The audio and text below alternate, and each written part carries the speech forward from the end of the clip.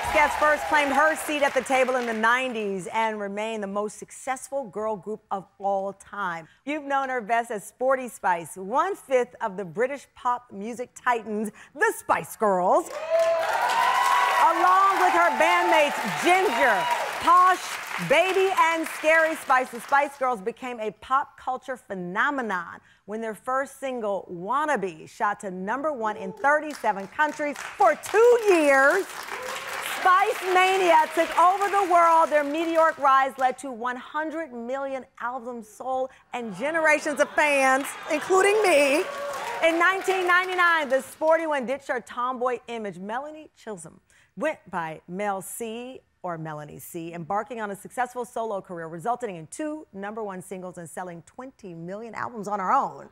And now, nearly 30 years after reaching global stardom, at 48 years old, Melanie C is pulling back the curtain, showing us what her life was really like in SpiceWorld.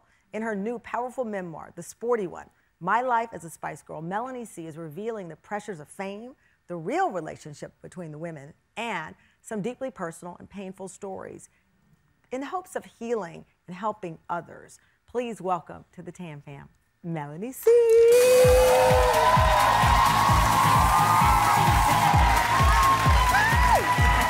Oh my God, you look amazing. How are you? You look so beautiful. Oh my gosh. Listen, one of my fondest memories, I looked for pictures and I couldn't find them. I was so frustrated. You all on your British bus going through Chicago. I just started reporting in Chicago, and it was my big assignment to cover the Spice Girls coming to Chicago on their American tour.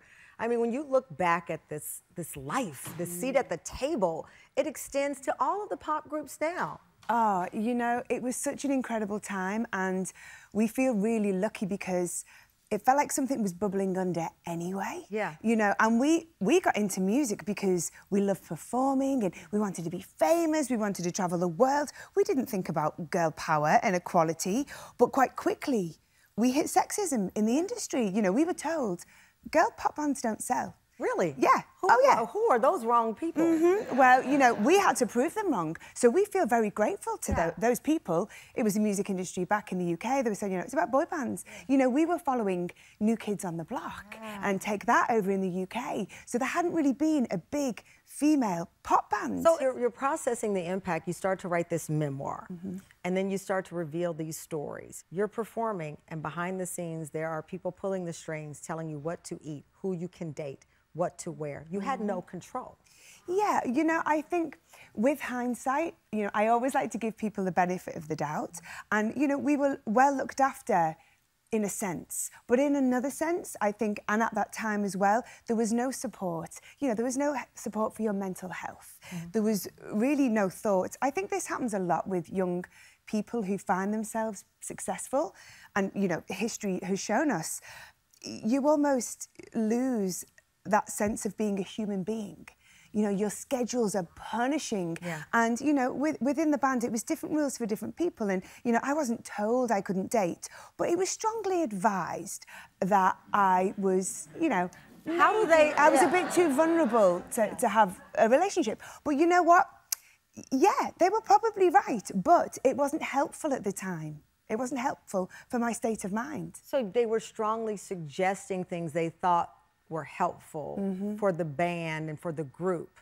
And for me as an individual. But you know, I was developing an eating disorder and I started to exercise obsessively. And this, you know, one of the contributing factors to this was the very first management team we worked with. Someone made a throwaway comment about the size of my thighs. And it was meant to be pencil thin, like a little athletic body type. You've got you're slim. You have an aspirational body for most girls because it was an athletic. That's why you were the sporty one.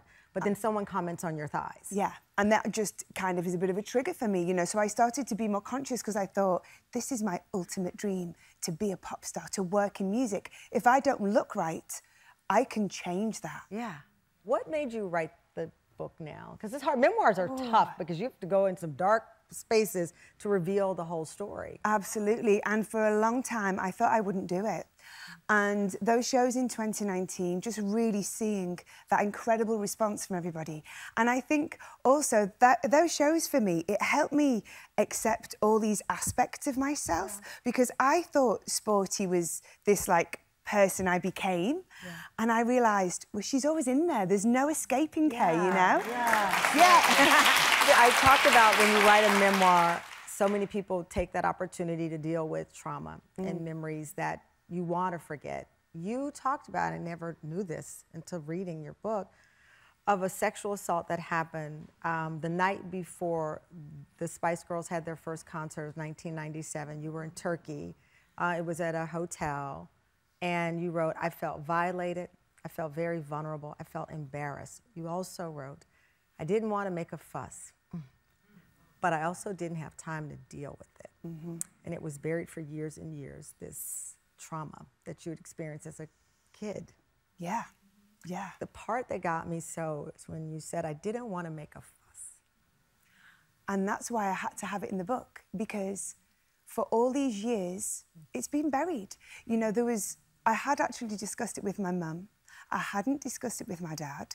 When I was working on the book, I got close to finishing it. It hadn't even entered my mind. And it's such a huge event in your life. It's such a pivotal time. You know, we were about to go on stage the next night, our first ever big live show. And I was distracted and I had to get on with it and I had to carry on. And I wanted to put it in because I just think so many women have experiences and they think, you know, I don't want to make a fuss. What if I'm wrong? I don't want to look stupid. You know, oh, it's just me, I'm just being silly. And I just thought, no, that man has never been held accountable. Never. No, never. And he may have gone on to do that again, to do worse, you know? And that's my biggest regret, is that I didn't speak up and out then. So I would say to anyone, you have to speak out. I'm always curious about this. What was it like for you to look out at that audience and know that you'd done it? Like, oh my gosh, all of these young women, all the women of different ages are looking at me. Meanwhile, behind the scenes, you're experiencing sexism, you're experiencing controlling managers, people telling you down to what to eat. Well, you know, it was such an unprecedented thing that happened to us. And I think what's so sad, really, looking back, you know, I don't want to take anything away from our time in the 90s, you know, Spice Mania through the late 90s, because it was incredible. We achieved our wildest dreams. But I think when you're in that, and I think young artists still experience this today, you're so busy, you're so, like, trying to get to grips with this new world you're inhabiting that you can't take it in. You know, we could look out over tens of thousands of people and go, wow, we did it, we made it. But it doesn't go in, it doesn't sink in. And I don't think it really did until 2019. Myself and the other girls, or three of the other girls, Victoria wasn't with us on stage, but with us in spirit. And for the first time we went, wow. It started to sink in, that impact we'd had, not only on a generation of people, but new generations that are still discovering the Spice Girls. When we come back, how Melanie C fought for her voice to not be silenced, and also for the voices of all of the fans around the world after the break. We are back with Melanie C, who is sharing her story in her new powerful memoir, The Sporty One, My Life as a Spice Girl. The big part of the storyline with the group was always who's getting along with this one, and whenever there are more than two women in the room, we're always pitted against each other. We're always made to believe, as Iman talked about one black model for a black model, that there's only one woman who can be in the room. That's the star.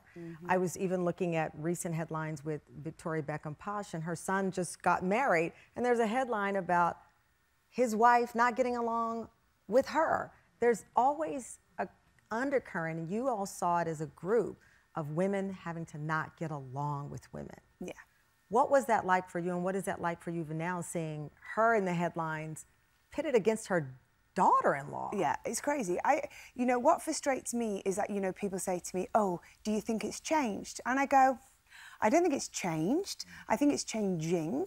You know, the UK tabloid media have a terrible reputation, and they were brutal and they were cruel. But I think this whole thing, like women against women, like, yeah, women can't support each other, women can't really be friends. I mean, you know, that's because men are friends of us and what we're capable of, don't you think? Yeah, and I mean, you know, the Spice Girls, of course we had our fallouts. You know, we're people. People fall out. Who cares what gender you identify as? We fall out with our families, you know? but you get back together. Or it's completely natural. But yeah, that was something solidarity, you know, coming together. We celebrate our individuality, but together we are powerful. And that's what we always wanted to project. Did you let them know that you were writing the memoir? Yeah. You let them all know you were writing the memoir? The girls have been amazing. I was nervous, and I think anyone's nervous, you know, when you know somebody quite intimately and like they're going to write a book, you're like, uh-oh. You're like, what are you going to tell? Yeah. Which bits are you going to put in and which bits are you going to leave out? So I did tell all of the girls, and they've been very supportive. Mel B was really helpful. She was like filling in little gaps because my memory's gone a little bit. So that was really fun, and yeah, they've been great throughout the whole process. Okay, before I let you go, because we have people wearing SpiceWorld and Spice Girl T-shirts in here. And by the way, I have to tell you, there was a mob of fans outside of my studio. Will you ever tour again together? I hope so. I hope so.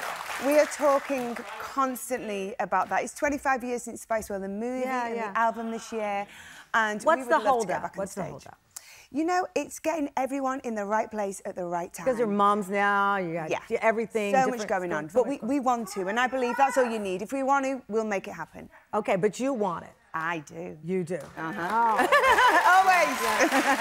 Melanie's memoir, The Sporty One, My Life as a Spice Girl, is in stores now. Melanie, thank you so much. Congratulations on having the power to be open and tell your story in your voice. Thank you so much.